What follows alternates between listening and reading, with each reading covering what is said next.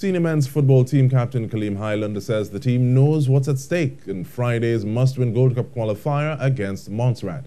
He says the team has been putting in the work ahead of their must-win game and expect a strong showing from the team.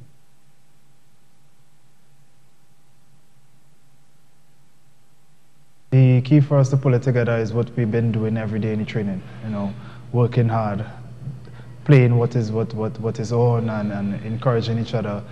And at the end of the day, goals win matches, and we need to keep our end strong, and defensively we need to work together, and hopefully we can just score enough goals that we can come out victorious at the end of the day.